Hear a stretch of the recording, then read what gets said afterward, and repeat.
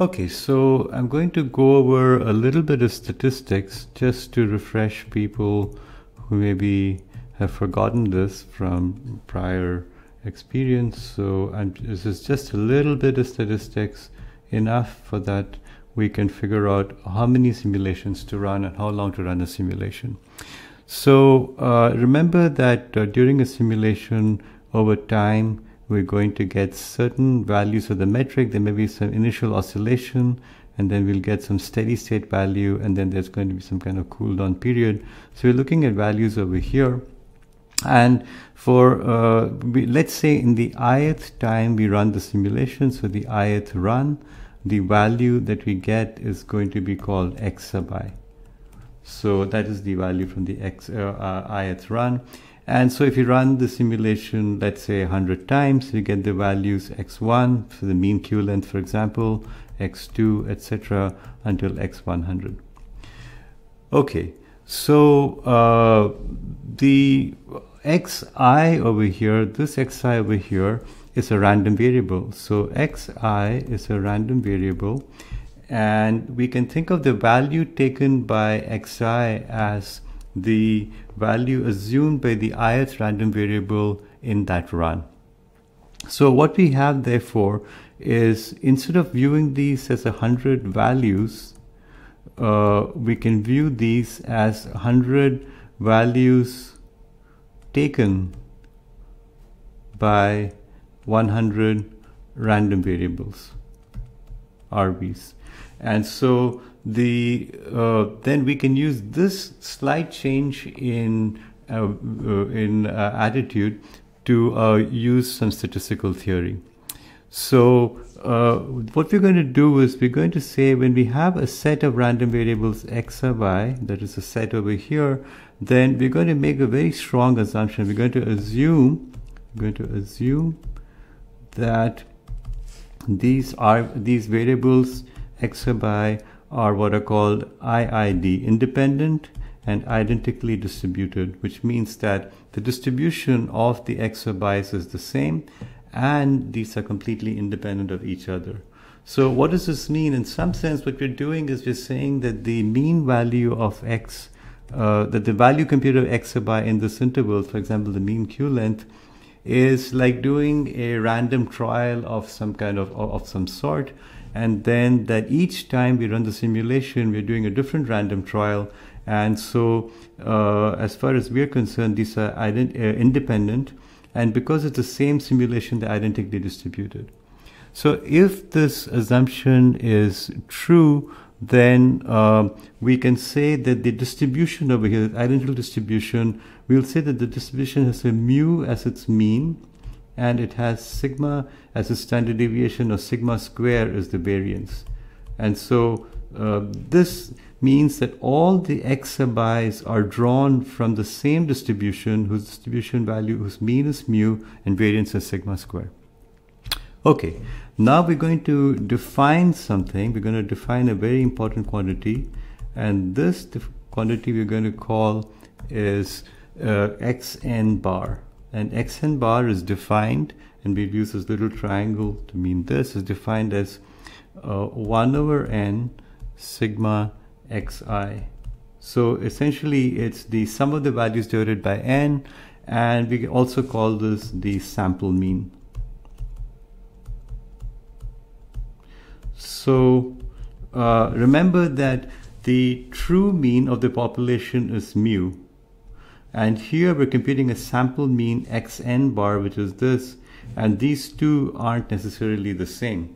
The true mean is what is actually true, but we don't necessarily know it, but we can always compute xn bar because we are running simulation. We have the 100 values over here, so we can go back and compute the sample mean always. So one simple thing we can see is that the expected value of xn bar, so what is the value xn bar is going to take, is going to be can be just expanding xn bar as expected value of 1 over n sigma xi, and this is nothing more than 1 over n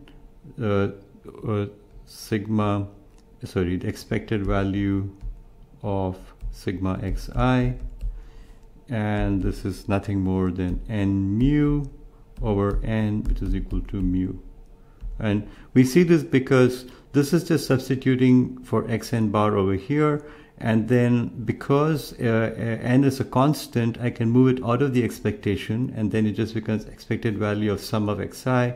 And since each of the values xi has an expected value of mu, the expected value of the sum is going to be n mu, and so we see that the expected value of n bar therefore is mu. So the expected value taken by the sample mean is the population mean over here.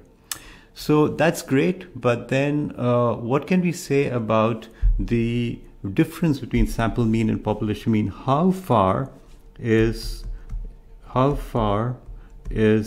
the expected value, or how far is xn bar from mu? And so let's spend a moment to think about that.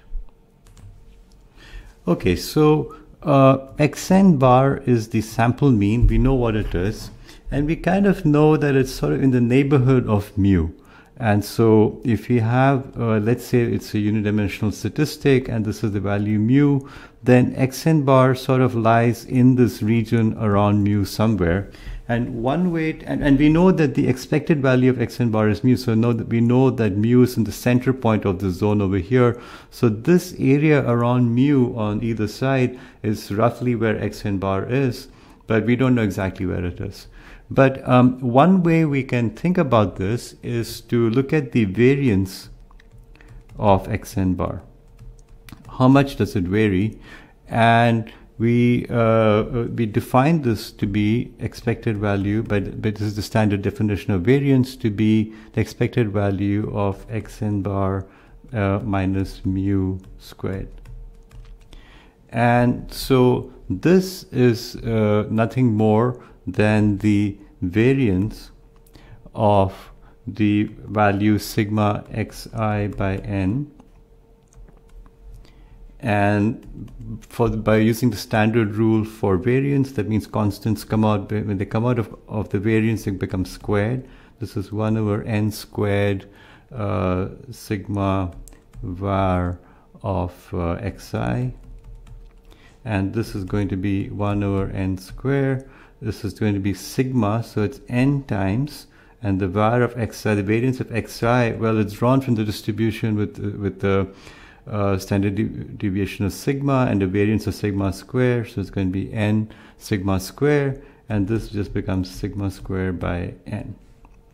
So in other words, the variance of the sample mean, xn bar, is given by this value sigma square by n, which, as you notice, is essentially 1 over n, it's n times smaller than the variance of the xi. So this is xi has the variance, it's given from mu sigma square, so it has the variance sigma square, but sigma xi by n has a variance which is n times smaller.